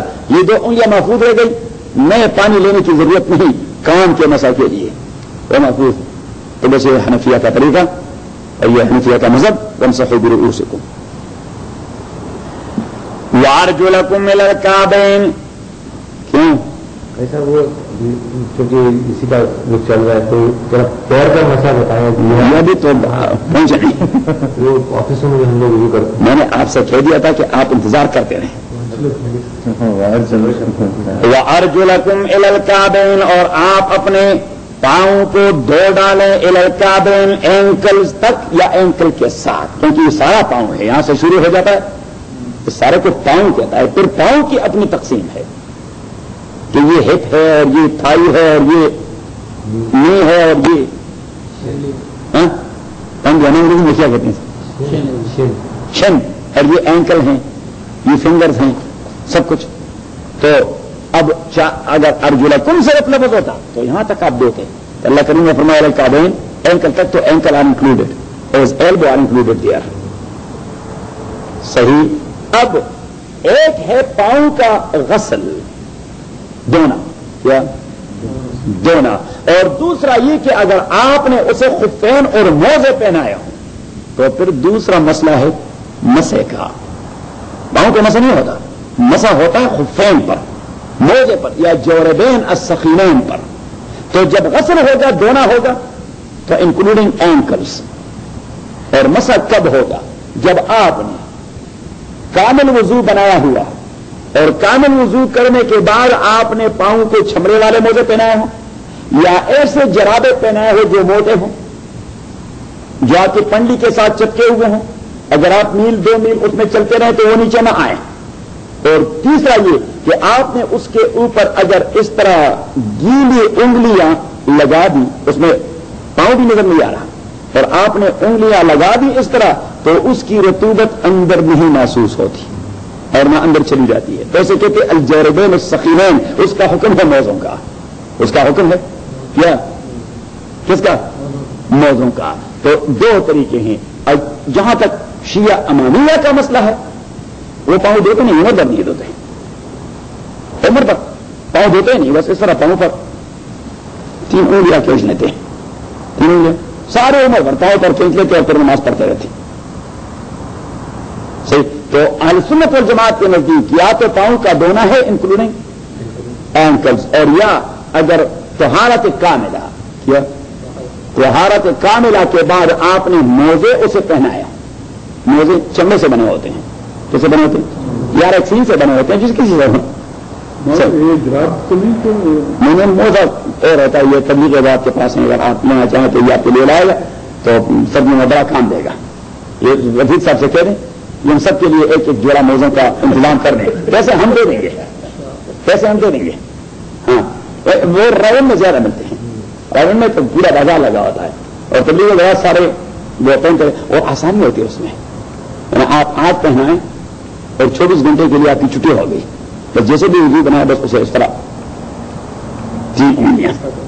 اور حضرت علی رضی اللہ تعالیٰ نے فرمایا کہ لو کان الدین بالعقل لقلت ان اسفل الخفین اولا بالمسح من ظاہرہما. وہ کہتے ہیں کہ شریعت نام اس چیز کا کہ پیغمبر نے کیا حرکت کی ہے.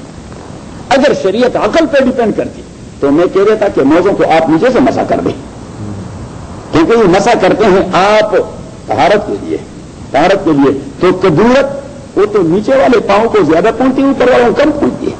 وہ فرماتے ہیں کہ اگر عقل پہ ہوتا تو میں لوگوں سے کہہ رہا تھا کہ مسح یہاں کا کر دیں، لیکن حضور اس طرح کرتے تھے اس لیے ہم اس طرح کرتے ہیں. ٹھیک ہے، تو موزے یہاں تک ہوتے ہیں، اینکل تک اگر یہاں تک ہو تو اس پہ آپ مسح نہیں کر سکتے. یعنی جہاں تک آپ کے پاؤں کا دھونا لازم ہے وہی حصہ اس میں ڈکا چھپا ہو. تو اگر آپ گھر میں ہیں، نیند سفر میں نہیں، تو 24 گھنٹے کے لیے آپ کو رعایت دے دی گئی ہے. اور اگر آپ سفر میں ہو تو 72 گھنٹے کے لیے آپ کو رعایت دے دی گئی ہے کہ 72 گھنٹے تک آپ باقی وضو بناتے رہیں، اور جب 72 گھنٹے پورے ہو جاتے ہیں تو پھر آپ نکالیں اور پھر ایک بار بتا لیں. اگر آپ صبح نہا دھو کر گیا کام پر گیا دوپہر کا نماز، مگر آپ گندا نہیں رہ سکتا ہے، مگر آپ وضو کرنا چاہتے ہیں، گاؤں کو دھونے کی ضروری نہیں ہے. گاؤں کو دھونے کے لیکن وہ جرابے ہونے چاہیے جس کی میں نے تعریف کر دی. نہیں یہ نہیں ہے، نہیں یہ جرابے نہیں ہے، آپ وہ جرابے لے لینا. نہیں یعنی وہ نہیں کہ چھمڑے والے لے لیں. جوربین وہ ہونے سخینین. سخینین کا معنی یہ کہ بڑے موٹے ہوں، کافی موٹے ہوں. ایک دوسری بات یہ کہ وہ کافی سخت ہوں کہ یہاں سے نیچے گرے. تیسری بات یہ کہ اس میں جاذبیت کی صفت نہ ہو اور وہاں پہ آپ کو کھول بس محسوس نہ ہو. تو 3 صفات ہوں ان جرابوں میں تو پھر وہ دیٹ از کائم مکھانی موزہ. جو جرابے آپ جو پیسے ذکر کریں اس کے اوپر جوتا پہنتے ہیں؟ ہاں اس کے اوپر پہنتے ہیں. اچھا یہ جو آرمی لوگ بوٹ پہنتے ہیں اس کا کیا ہے؟ تو اگر بوٹ پہ جہاد میں تو آپ کے لیے بہت ساری چیزیں جائز ہوتی ہیں، تو اس لیے آرمی والے بوٹ نکالتے نہیں ہیں نا، اس طرح بوٹوں میں ٹکڑا ہو جاتے ہیں اور بوٹوں پر وہ کرتے ہیں، وہ بوٹوں تو یہاں تک ہوتے ہیں.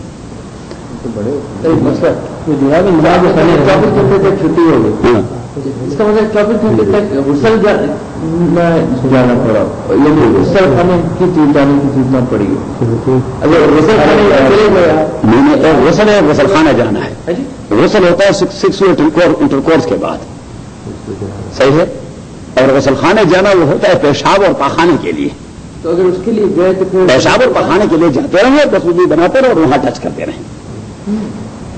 سر یہ سارا جتنے ایک تھوڑا سا اس کو ٹائم آپ دے تو جتنے ہم لوگ جو سب لوگ کہتے ہیں یہ آسانی ہے اور ایسے نہیں آسانی تو اس میں اگر آدمی نماز نہیں پڑھے تو آسانی اس میں ہے.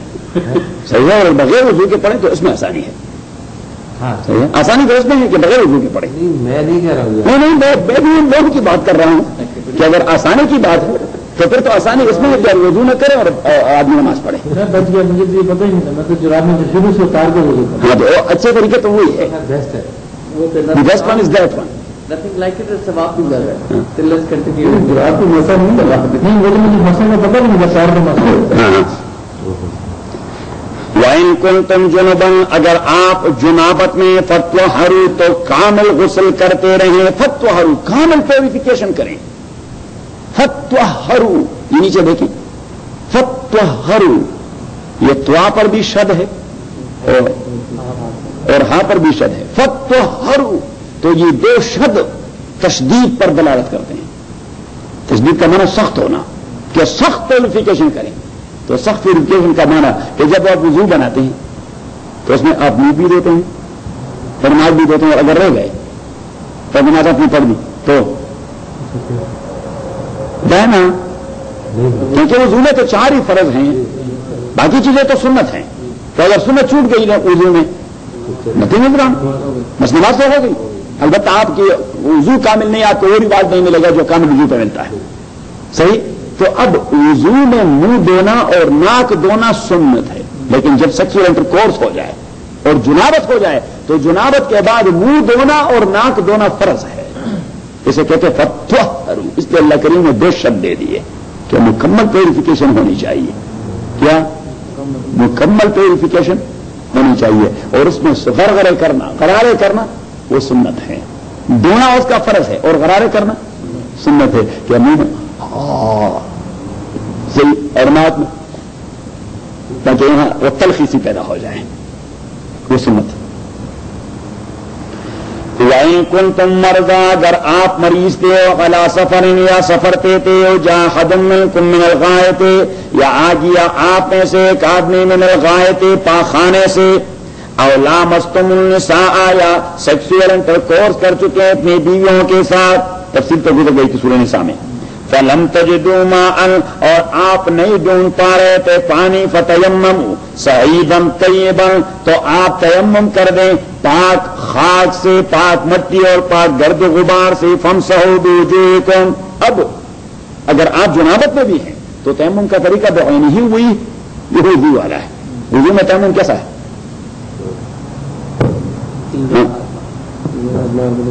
دیکھیے نویت ان اتیمم لرفع الحدث ولاستباحة الصلاة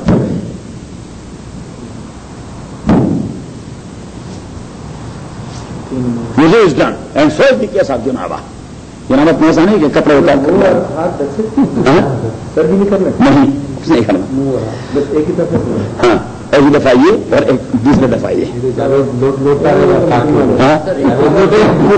سر ایک دفعہ بیٹھی ہوں دیکھیں طریقہ دکھائیں نویت ان اتیمم لرفع الحدث والاستباحة الصلاة آپ کو عربی میں نہیں آتا اردو میں کہہ دیں کہ میں نیت کرتا ہوں تیمم کرنے کا تاکہ میری ناپاکی دور ہو جائے اور نماز پڑھنا میرے لیے جائز ہو جائے ڈب دوسرا ڈب ایوری تھنگ از ڈن نہیں بس ایک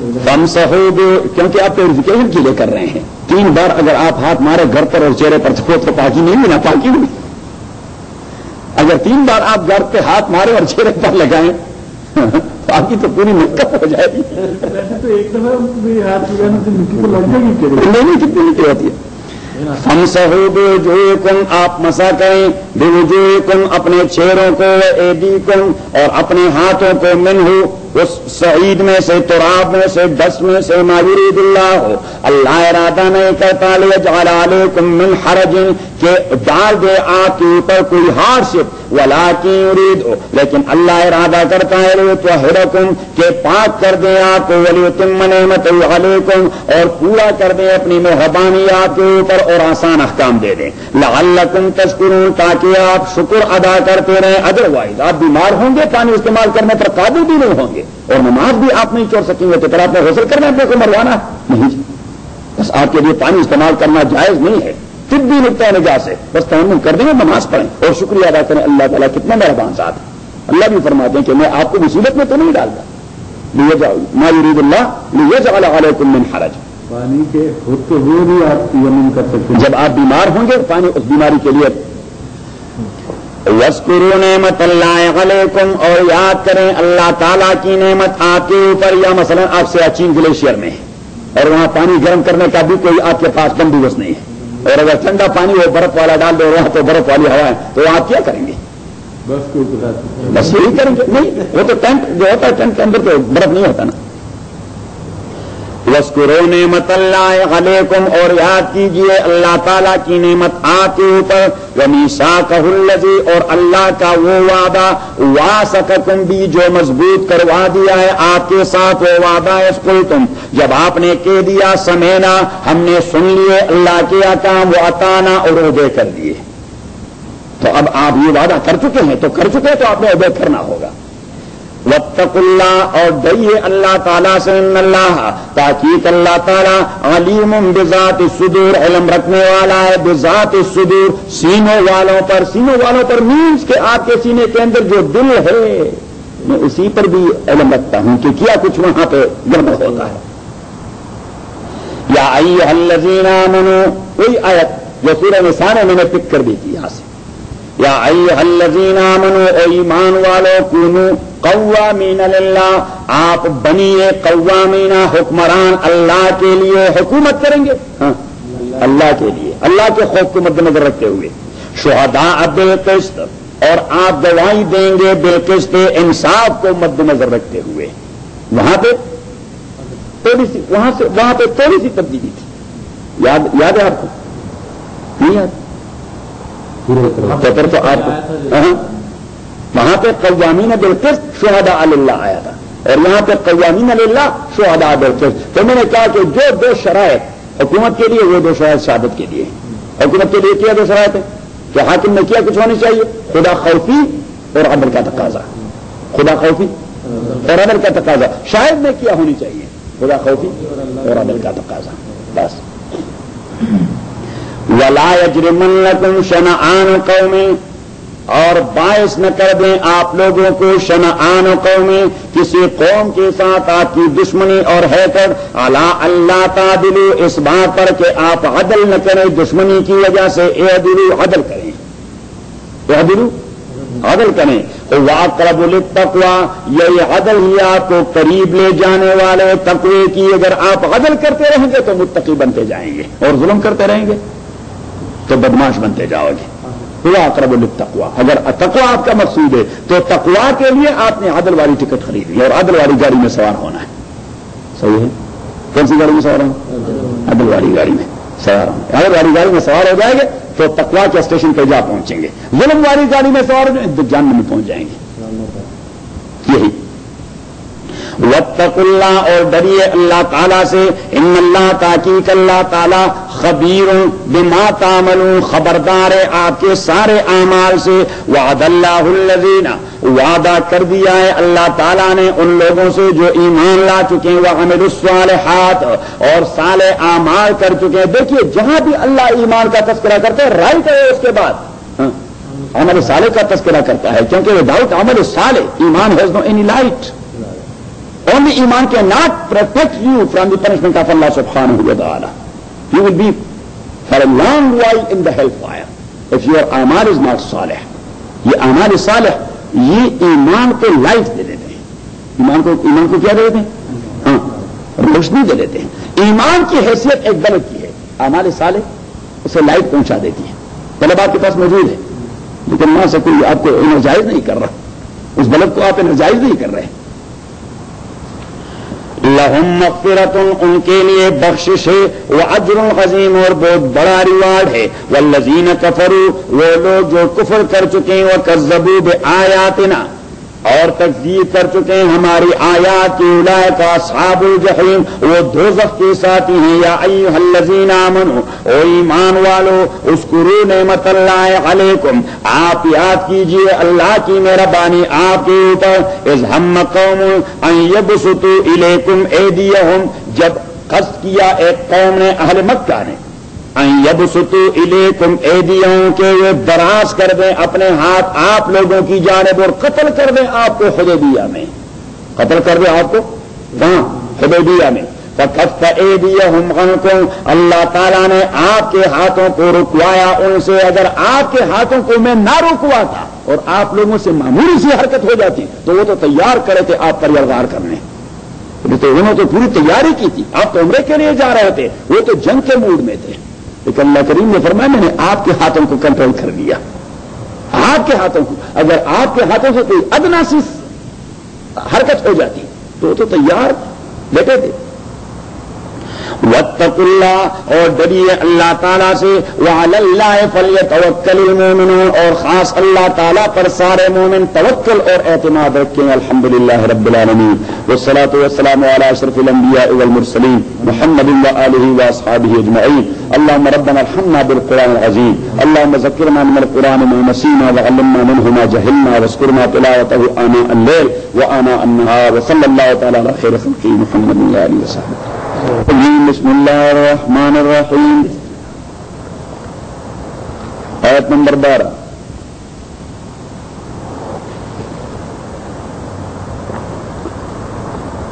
ہم نے ابتدا میں کہہ دیا تھا کہ یہ سورت مضامین کے اعتبار سے سن 6 ہجری کے اواخر یا 7 ہجری کے اوائل میں نازل ہوا کیونکہ اس میں صلح حدیبیہ کا تذکرہ ہے. یہی یا ایھا الذین آمنوا اذکروا نعمت اللہ علیکم آیت نمبر 11. پھر اس صورت میں موضوع کے اعتبار سے یہود و نصارہ کا تذکرہ ہے کہ انہوں نے ہمیشہ اپنے دین کو عداوت اور دشمنی کی دور چھڑا دیا. آپ اس کردار کا مظاہرہ نہ کریں. آپ انتقام والا جذبہ ہمیشہ دبائے رکھیں. کیونکہ انہوں نے جو انتقام والا جذبہ ہمیشہ ابھارا تو ان کا حشر کیا کچھ ہوا. جب موقع تھا تو لڑنے سے انکار کر دیا، جہاں موقع نہیں وہاں لڑنے پر اتر آئے.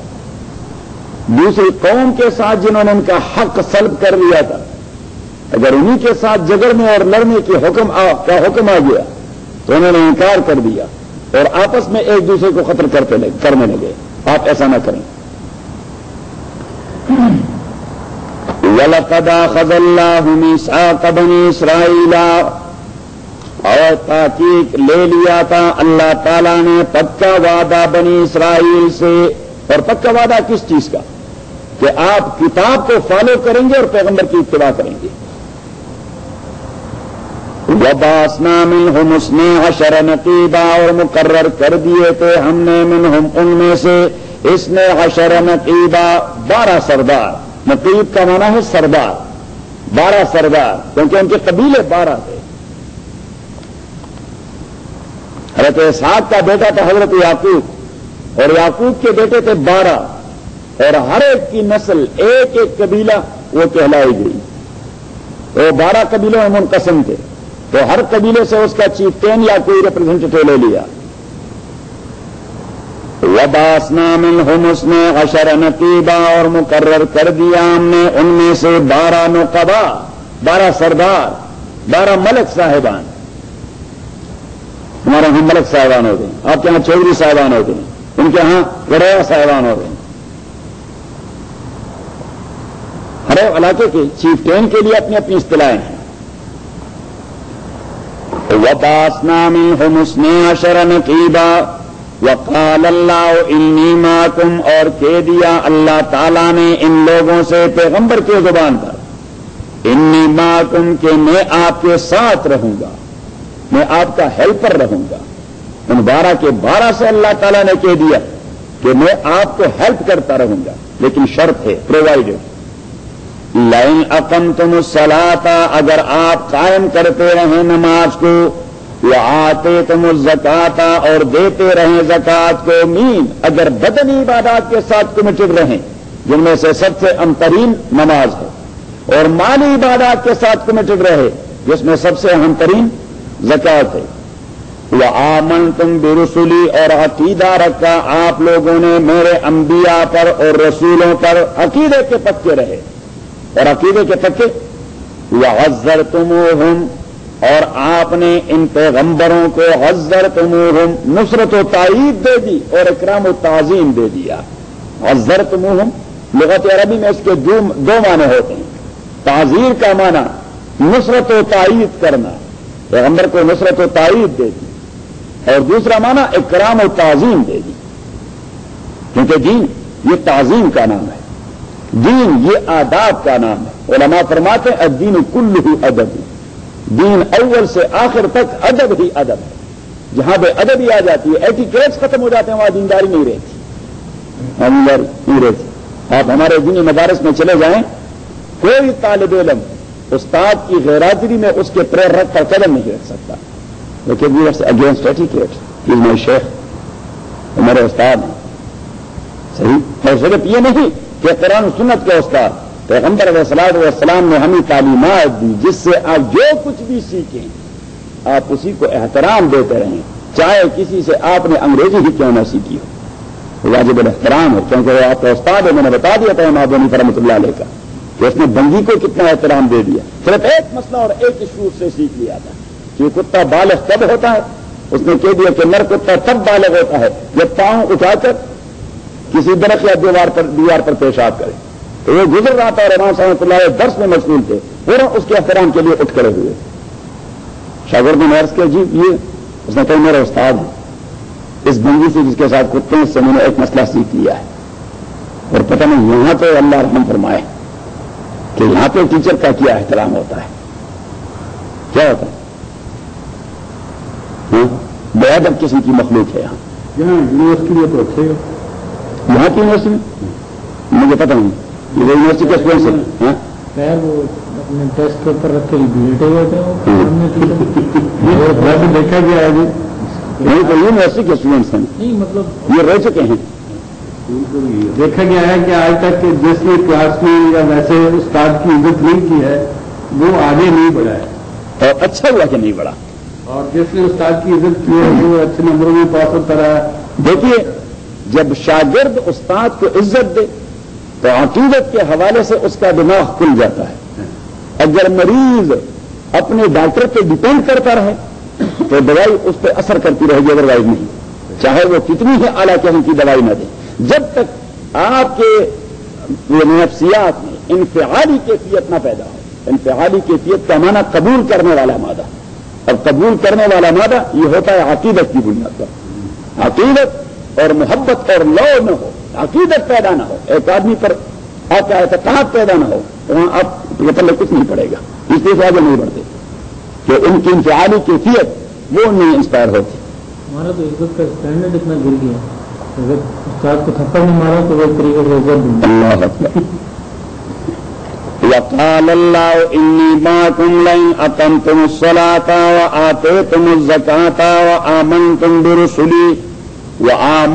برسلی، اور آپ ایمان رکھ چکے میرے انبیاء پر، وعزرتموہم، ان کو تائید و نصرت دے دی، وعزرتموہم، اکرام اور تعظیم دے دی، وَأَقْرَضْتُمُ اللَّهَ قَرْضًا حَسَنًا، وَأَقْرَضْتُمُ اللَّهَ قَرْضًا۔ یہ دیکھیے اکرام اور تعظیم پر لوگ بڑے بن چکے ہیں۔ امام شافعی رحمۃ اللہ علیہ بغداد آئے تھے، امام حنیفہ رحمۃ اللہ علیہ کے مرکز مبارک پہ گئے، امام حنیفہ کے قبر پہ گئے۔ اب امام شافعی رحمۃ اللہ علیہ کا مسلک ہے رات کو عشاء کے وقت وطر علیہ پڑھنا، یعنی 2 رکعت پڑھنا اور پھر 1 رکعت پڑھنا، 2 رکعت پڑھنا اور پھر اس کے بعد 1 رکعت پڑھنا۔ ہم تو 3 اکٹھے پڑھتے ہیں، وہ 2 رکعت پہ سلام پڑھ کے پھر 1 رکعت پڑھتے ہیں، صحیح، اور اس میں دعا قنوت نہیں پڑھتے، وہ سمپلی پڑھ دیتے ہیں، دعا قنوت نہیں پڑھتے۔ وہ امام شافعی رحمۃ اللہ علیہ دعا قنوت وہ صبح کی نماز میں پڑھتے ہیں، دوسری رکعت میں رکوع کے بعد پڑھتے ہیں دعا قنوت۔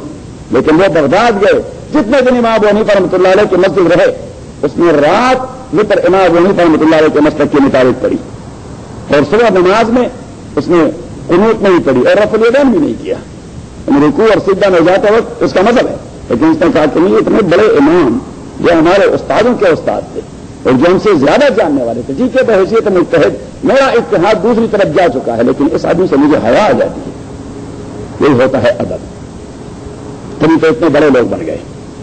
امام مالک رحمۃ اللہ علیہ وہ مسجد نبوی میں درس دیتے رہے، اسے حبر مدنی کہتے ہیں، مدینے کا عالم، کیا مدینے کے عالم۔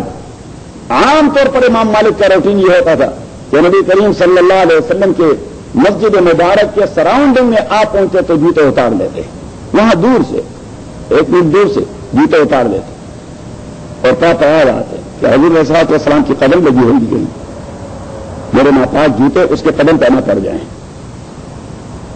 صحیح۔ اور کبھی بھی جب بھی مسجد آئے رائی کبھی رسول اللہ کے قبر پہ چلے گئے، اللہم صلی علیہ یا رسول اللہ، اور پھر جب بیٹھے تو جب حدیث پڑھاتے رہے تو کہتے کیا قال حدثنی صاحب ھذا القبر، کہ ابن عمر فرماتے ہیں کہ اس قبر کے مکین نے مجھے یہ کہہ دیا ہے۔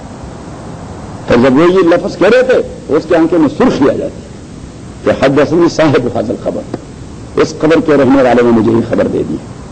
عبداللہ ابن عمر سے یہ روایت کرتے وقال اللہ انی معکم لئن اقمتم الصلاۃ وآتیتم الزکاۃ وآمنتم برسلی وعزرتموہم وَأَقْرَضْتُمُ اللَّهَ قَرْضًا حَسَنًا، اور قرض دے دیا آپ نے اللہ تعالیٰ کو قرض حسن، مین اپنا مال اللہ کے راستے میں لگایا۔ تفصیل گزر چکی ہے پورا بقرہ میں۔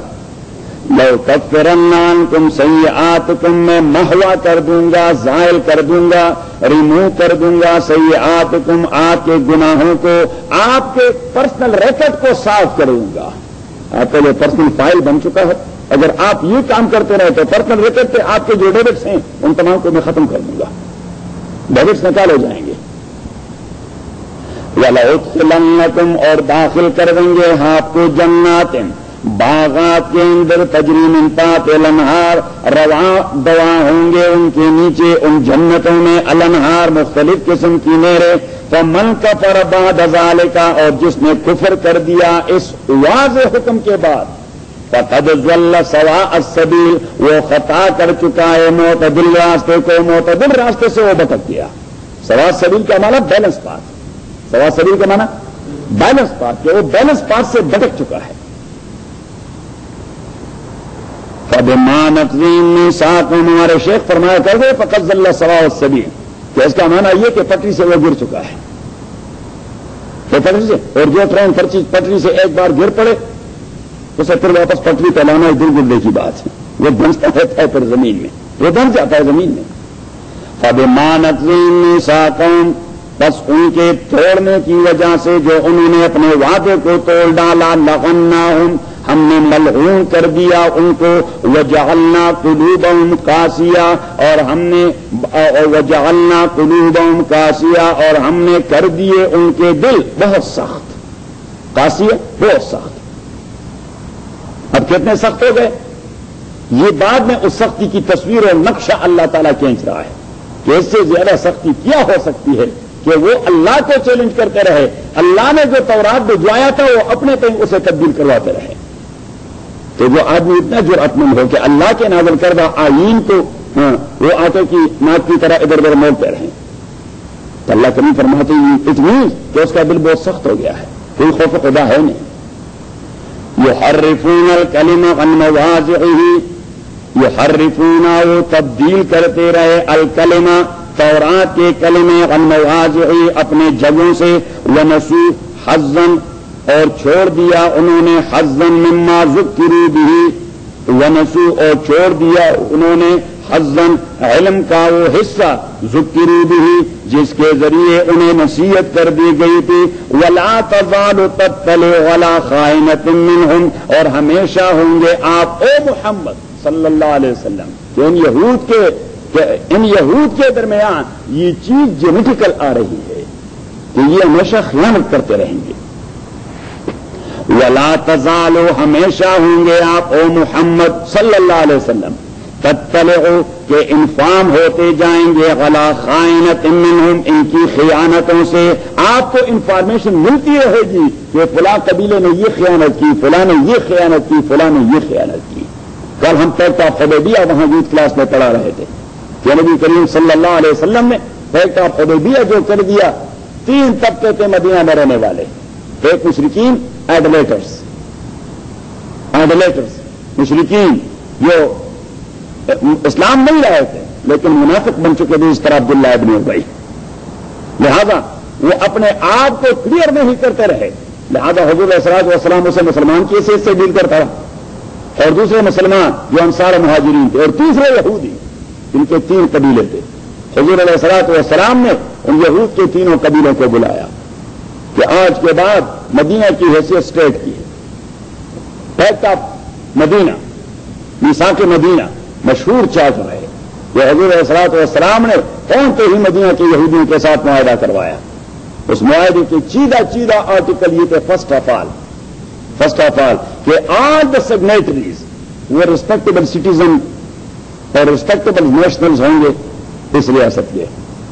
ایک دوسری بات کہ کوئی بھی کمیونٹی جو سگنیٹریز ہیں وہ مشرکین مکہ کے ساتھ کوئی خفیہ معاہدہ نہیں کریں گے.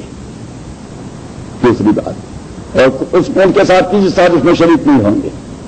اور تیسری بات کہ ہر ایک کی لائف، اسی کی پراپرٹی اور اسی کی عزت اور ڈگنیٹی یہ محفوظ ہوگی، اس کو پروٹیکٹ کرنا ہماری ذمہ داری ہوگی. اور چوتھی بات، رسول اللہ صلی اللہ علیہ وسلم نے لکھوا ڈالی میثاق مدینہ میں کہ ہر ایک individual he will be equal in the eyes of law. لہذا اگر کوئی انلیگل کرائم کا ارتکاب کرتا ہے تو وہ subject to law of the land, law of the land اسے اپلائی ہوتی جائے گی، چاہے وہ یہودی ہو، چاہے وہ مسلمان ہو، جو کچھ بھی ہو. اور 5ویں بات، آپ صلی اللہ علیہ وسلم نے یہ لکھوا دی کہ اپنے عبادات اپنے طور پر کروانے میں تمام کمیونٹیز آزاد ہوں گے اور کوئی ان کے عبادات میں انٹرفیرنس نہیں کرتا رہے گا. صحیح. اب یہ معاہدہ جب آپ صلی اللہ علیہ وسلم نے کروا دیا، رائٹ اوے اسی معاہدے کے بعد ابو سفیان نے رابطہ کر دیا یہود سے اور انہوں نے سازش شروع کر دی. اور رسول اللہ علیہ الصلوۃ والسلام کو روزانہ نئی نئی اطلاع ملتی رہی کہ آج بنو قریظہ یہ منصوبہ بنا رہے ہیں، اور آج بنو نذیر یہ منصوبہ بنا رہے ہیں، اور آج بنو قینقاع کے ساتھ ابو جہل کا آدمی آیا تھا وہ یہ منصوبہ بنا رہے ہیں. اللہ کریم اسی کی اطلاع دے رہے ہیں کہ وَلَا تَزَالُ تَطَّلِعُ عَلَىٰ خَائِنَةٍ مِّنْهُمْ، اور ہمیشہ ہوں گے آپ تطلع کے اطلاع پاتے رہیں گے عَلَىٰ خَائِنَةٍ مِّنْهُمْ انہی کے خیانتوں پر، إِلَّا قَلِيلًا مِّنْهُمْ مگر تھوڑے بہت ان میں سے جو ایمان لا چکے ہیں، جس طرح کعب الاحبار حضرت عبداللہ ابن سلام اور حضرت سلمان فارسی. فَاعْفُ عَنْهُمْ، آپ ان سے فَاعْفُ عَنْهُمْ تو آپ یہود کو عفو کرتے رہے، مینز کہ ابھی اپنے لیے مزید محاذ نہ کو لیے. فَاعْفُ عَنْهُمْ تسامح سے کام، اگنورنس سے کام لیتی جائیے، اگنور کرتے رہیں، بس آپ مطلع رہیں کہ وہ سازش کرتے رہیں گے، لیکن دوسری محاذ اپنے لیے اپنے اسٹیٹ کے اندر نہ کو لیے، ابھی تو آپ نے ان کے ساتھ کرنا ہے. فَاعْفُ عَنْهُمْ آپ درگزر کرتے رہیں، وصفح اور لا تعلق رہتے رہیں. وصفح لا، اگر اس موضوع پر کوئی آپ سے بات کرے تو آپ اسے ڈنڈے کو چھیڑے ہی نہیں.